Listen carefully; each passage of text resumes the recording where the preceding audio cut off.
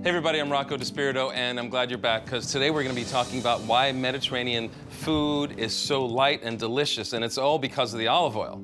Olive oil is the lifeblood that pumps through the heart of the Mediterranean cooking, and I'll be making 3 dishes with olive oil. I call this yummy bread, and it's a version of what my mom made that I learned in Spain, which is another great part of the Mediterranean.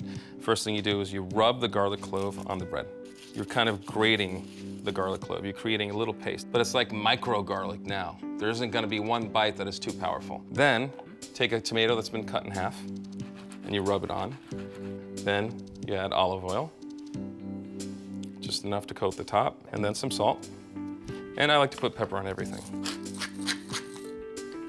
And it's a great little appetizer. It's kind of a flavored bruschetta. It's good, right? Good. Now, the best oils are cold pressed. However, olive oil that is heat processed is still good for cooking and still has olive oil flavor. But the most important thing for you guys to know, though, is the difference between extra virgin cold press and regular olive oil, the fact that extra virgin cold press is better for seasoning and the regular olive oil is better for cooking. And more good news about Bertolli. Their Mediterranean-style frozen dinners are all finished with extra virgin olive oil. All right, so the next dish I'm gonna make is my grandmother's eggs.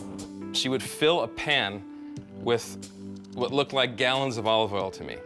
She'd put a few cloves of garlic in there. I know it looks like an extraordinary amount of olive oil, but trust me, it's good. She'd crush up a few cloves, and then she'd just start breaking eggs in the pan. And so she'd serve me all these eggs and expect me to eat 5 or 6 eggs as a kid, and you know what? They were so good, I always did eat them. And then at the end, there was this wonderful olive oil that was flavored with eggs and garlic that you would just mop up with all her homemade bread. It was just delicious, delicious, delicious stuff. So as it was cooking, she would tilt the pan and take the hot olive oil and baste the eggs.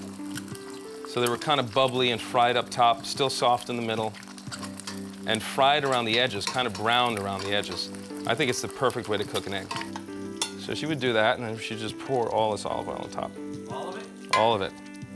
And then she would serve it with a bunch of bread, and I would just sit there and eat it. Now, some pepperoncino in there would be great, too. Okay, go for it. There you go. Do you like it? Good. Oh my God, it's so good. If you're making dinner and you decide to go with a Bertolli frozen pasta meal, the perfect accompaniment is a great salad.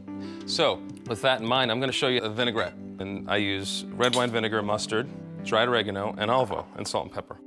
Mustard won't fall through this so easily, so I put it in first, and I use the vinegar to help me make it go into the jar.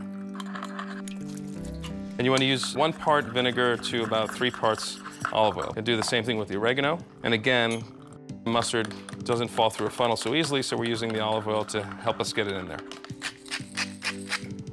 If you shake it really vigorously, it emulsifies. It becomes sort of one unit instead of separated, and that's all you have to do. My mom would always use escarole. It's really inexpensive. It's a great flavored green because it's got some personality. So this is all you have to do to make a salad. If you want even more information about olive oil and all its varieties and all its nuances, go to my blog. There's so much to know. It's a sacred ingredient in the Mediterranean, and it's got so much character and personality. When you join me next time, we're going to be putting the finishing touches on a great Mediterranean-style meal for you at home.